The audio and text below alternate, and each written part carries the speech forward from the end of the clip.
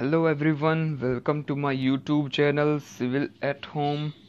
Stay home and stay safe guys and learn civil engineering from my YouTube channel. तो दोस्तों आज मैं आपके लिए क्या लाया हूँ, मैं लाया हूँ SSC JE previous year question for building material के जो 10 क्वेश्चंस मैं आज आपको यहाँ पर बताऊँगा जो प्रीवियस ईयर SSC JE में आ चुके हैं विद एक्सप्लेनेशन। तो प्लीज़ गाइस चैनल को सब्सक्राइब कर दीजिए और डेली यहाँ पर आप मेरे साथ बिल्डिंग मटेरियल के 10 क्वेश्चंस करेंगे डेली रिवीजन के साथ। तो बिना किसी देरी के आज हम स्टार्ट करते हैं आज का लेक्चर। तो पहला क्वेश्चन जो है वो आया है 2014 में मॉर्निंग शिफ्ट और पेपर फर्स्ट में ये क्वेश्चन आ चुका है। तो क्वेश्चन क्या कह रहा है, to obtain very high strength of concrete it is necessary to use very fine grain. दोस्तों सबसे पहले आपको इसमें क्या याद आना चाहिए कि ये कंक्रीट वर्ड आते ही आपको इसके इंग्रेडिएंट याद आ जाने चाहिए। क्या क्या होते हैं, cement, water, coarse aggregate, fine aggregate, और क्या होता है एडमिक्सचर्स होते हैं, और क्या होते हैं सुपर प्लास्टिसाइजर्स होते हैं, ठीक है, एयर एंट्रेनिंग एजेंट्स होते हैं, ठीक है गाइस। तो इसके जो मेन 5 कॉन्स्टिट्यूएंट हैं वो कुछ इस तरीके से हैं। तो इसका आंसर जो अब हम बात करते हैं, ये जो ऑप्शंस दिए हैं इनके, इन ऑप्शंस का क्या मतलब है।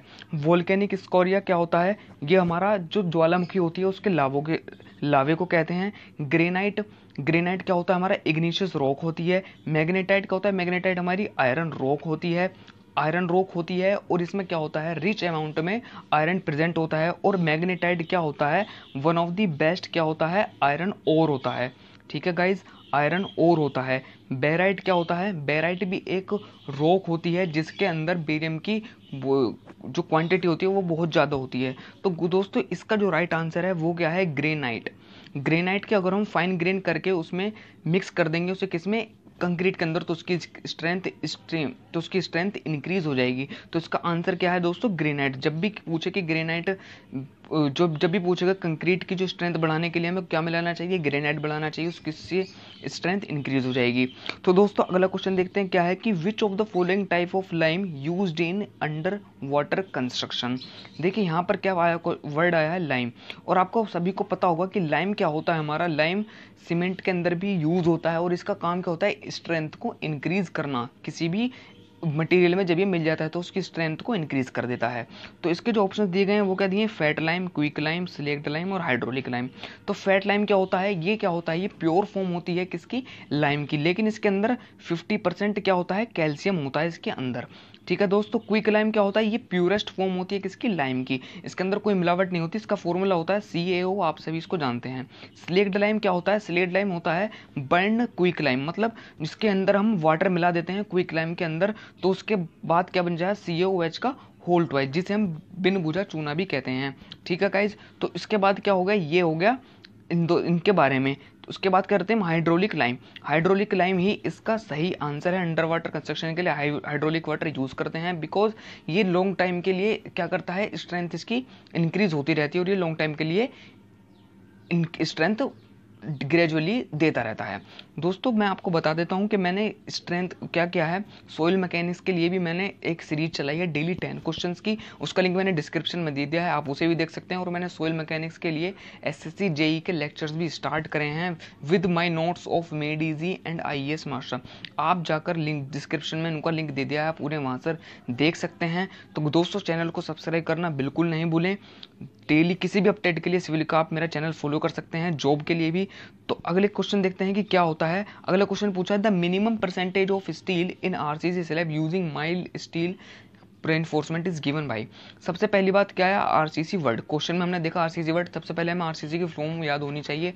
R.C.C फुल फॉर्म क्या होती है, रेनफोर्समेंट सीमेंट कंक्रीट, और PCC की फुल फॉर्म क्या होती है, प्लेन सीमेंट कंक्रीट। इन दोनों फुल फॉर्म को याद रखिए, जरूर कहीं भी आपसे पूछी जा सकती हैं।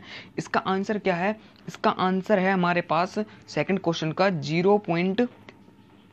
इसका आंसर है हमारे पास तीसरे का ये जो हमारा आंसर है इसका आंसर है 0.15%। मतलब जो हमारी R.C.C स्लैब है उसके अंदर मिनिमम जो हमारी माइल्ड स्टील होनी चाहिए रेनफोर्समेंट, वो 0.15% होनी ही चाहिए, ठीक है गाइज। उसके बाद हम अगला क्वेश्चन देखते हैं, हमारा क्या है, जो हमारा अगला क्वेश्चन भी 2014 में ही आया है।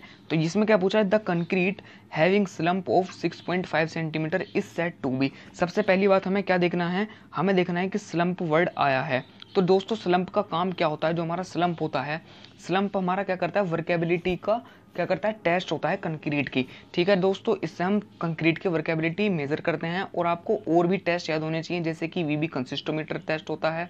ठीक है, और क्या होता है, एक हमारा फ्लोटेबल टेस्ट होता है, एक टेस्ट और होता है जिसके बारे में हम फुल एक्सप्लेन के साथ बात करेंगे नेक्स्ट लेक्चर में, जब मैं बीएमसी की आपको लेक्चर लूंगा। तो इसका आंसर देख लें, जब 6.5 सेंटीमीटर स्लम्प है तो उसका मतलब क्या होता है, प्लास्टिक है, ड्राई है, अर्थमोस्ट है, सेमी प्लास्टिक है। इसका राइट आंसर है प्लास्टिक।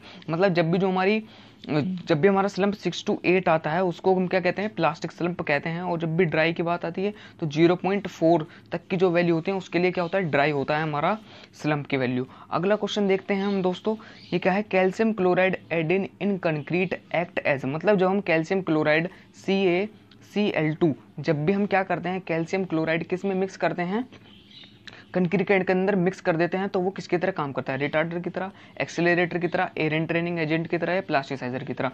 तो हमें सबसे पहले पता होना चाहिए कि रिटार्डर का मतलब क्या होता है। रिटार्डर का मतलब वो होता है जो हमारी जो कंक्रीट में मिलाने के बाद जो उसकी सेट होने का टाइम है, मतलब सेट होने का टाइम उसका क्या हो जाए, सेट होने का टाइम डिक्रीज होता है। मतलब कैल्शियम क्लोराइड मिलाने पर अगर वो डिक्रीज हो रहा है उसका टाइम, तो वो क्या है, रिटार्डर। एक्सेलरेटर का मतलब क्या होता है, किसी भी मटेरियल को कंक्रीट के अंदर मिलाने पर उसका जो सेटिंग टाइम है, मतलब जो सेट होना स्टार्ट होता है उसका टाइम इंक्रीज हो जाए। ठीक है दोस्तों, एयर एंट्रेनिंग क्या होता है, एयर एंट्रेनिंग एजेंट जब भी हम अपने कंक्रीट के अंदर मिक्स कर देते हैं तो वो क्या करते हैं, उसके अंदर बबल्स बना देते हैं, बबल्स फॉर्म में, जिससे क्या होता है उसका वॉल्यूम इंक्रीज हो जाता है कंक्रीट का, उसकी स्ट्रेंथ भी बढ़ जाती है। ये न्यू टेक्नोलॉजी है कंक्रीट के अंदर जो आजकल यूज हो रही है। प्लास्टिसाइजर क्या होते हैं, प्लास्टिसाइजर भी उसकी वर्केबिलिटी पर ही इफेक्ट डालते हैं, उसकी स्ट्रेंथ पर भी इफेक्ट डालते हैं। ठीक है, प्लास्टिसाइजर के एग्जांपल क्या है, रबड़ है, सेल्यूलोज है, पॉलीविनाइल क्लोराइड है, पॉलीविनाइल एसिटिलीन है। और यहाँ पर एयर एंट्रेनिंग एजेंट के जो एग्जांपल हैं वो क्या हैं, जिन भी मटेरियल के अंदर प्रोटीन किस में होता है, रिच अमाउंट में होता है, वो किसके एग्जांपल होते हैं, एयर एंट्रेनिंग एजेंट होते हैं। फैटी एसिड्स भी एयर एंट्रेनिंग एजेंट के लिए यूज करते हैं। रिटार्डर के लिए क्या हो, सबसे अच्छा आंसर हमारा क्या है, रिटार्डर के लिए सबसे अच्छा जो हमारा एग्जाम्पल है वो क्या है, एक्सेलरेटर। एक्सेलरेटर हमारा क्या करता है, कैल्शियम क्लोराइड क्या करता है, जो उसकी सेट होता है वो जल्दी सेट होना लग जाए, मतलब जो उसकी सेट होने का टाइम है वो डिक्रीज हो जाता है। रिटार्डर क्या करता है, उसके सेट होने के टाइम को इंक्रीज कर देता है। और रिटार्डर का सबसे अच्छा एग्जाम्पल क्या है दोस्तों, रिटार्डर का सबसे एग्जाम्पल है शुगर जो हमारा शुगर सॉल्यूशन होता है वो अच्छा एग्जांपल है। स्टार्च भी इसका अच्छा एग्जांपल है। तो आपको यहाँ पर ये क्वेश्चन बहुत सारे क्लियर क्वेश्चन होंगे यहाँ पर। उसके बाद हम अगला क्वेश्चन देखते हैं, to construct a massive dam the type of cement use. दोस्तों सबसे पहली बात हमें क्या याद आनी चाहिए, जो डैम होता है वो कहाँ पर यूज होता है, वाटर के लिए। जहाँ पर वाटर होता है हमारा वहाँ पर डैम बनाया जाता है। ठीक है, तो उसके लिए जहाँ पर लो हीट सीमेंट क्या होता है, लो हीट सीमेंट हमारा ये होता है कि जो उसकी हीट ऑफ हाइड्रेशन होती है वो बहुत कम होती है, बहुत कम होती है। और इससे क्या होता है, उसकी जो स्ट्रेंथ होती है वो ग्रेजुअली इंक्रीज होती रहती है। तो इससे क्या होता है, ये लॉन्ग टाइम तक हमें स्ट्रेंथ में इंक्रीमेंट देता रहता है। ठीक है दोस्तों, इसका राइट आंसर क्या है, लो हीट सीमेंट। उसके बाद हम बात करते हैं अगले क्वेश्चन की, क्या है the most important constituent of cement. दोस्तों एक बात याद रखिए, कॉन्स्टिट्यूएंट और इंग्रेडिएंट में फर्क होता है सीमेंट की। कॉन्स्टिट्यूएंट क्या होते हैं, एलाइट, बेलाइट, कैलाइट और फेलाइट। ठीक है, इसका मतलब क्या है, और जो हमारे इंग्रेडिएंट होते हैं वो कौन कौन से हैं, सीमेंट होता है, सीमेंट के अंदर कौन कौन होते हैं, लाइम हो गया, एल्यूमिना हो गया, फेरस ऑक्साइड हो गया, जो एल्कलीज होते हैं वो भी होते हैं हमारे। ठीक है दोस्तों, तो इसमें वो क्या पूछ रहा है, important constituent of the cement. तो दोस्तों इसका मैं आंसर क्या है, C3S एंड C2S, ये दोनों ही क्या करते हैं, स्ट्रेंथ, इसको लॉन्ग टाइम के लिए स्ट्रेंथ देते हैं वाटर को ऐड करने के बाद। ठीक है दोस्तों, उसके बाद हम अगला क्वेश्चन देखते हैं अपना, क्या है अगला क्वेश्चन है, weight of one bag cement. ये बहुत ही जनरल क्वेश्चन है, सबको याद होना चाहिए, कितना होता है, 50 kg। ठीक है, इसके लिए कोई एक्सप्लेनेशन की जरूरत नहीं है। अगला क्वेश्चन देखते हैं, क्या which of the following have least carbon content. सबसे पहले देखते हैं कि ये हमारे कितने टाइप के, ये हैं हमारे आयरन। ठीक है दोस्तों, जो हमारे आयरन होते हैं कितने टाइप के, तो road iron, cast iron, mild iron और पिग आयरन। ठीक है दोस्तों, उसके बाद इसका क्या है, जो रोट आयरन होता है, रोट आयरन के हमारे अंदर कार्बन कंटेंट बहुत ही कम होता है, इसी वजह से ये क्या होता है, ब्रिटल होता है हमारा। ठीक है दोस्तों, कास्ट आयरन में दोनों ही हमारे जो कार्बन की जो अमाउंट है वो इंक्रीज और डिक्रीज होना ही हमारे लिए दोनों ही बेनिफिशियल हैं और दोनों हमारे लिए हार्मफुल हैं फॉर स्ट्रक्चर। तो याद रखिए जो सबसे ज़्यादा लीस्ट होती है कार्बन की अमाउंट वो किस में होती है, रॉट आयरन में। उसके बाद हम अपना अगला क्वेश्चन देखते हैं, the increase in strength of concrete with time.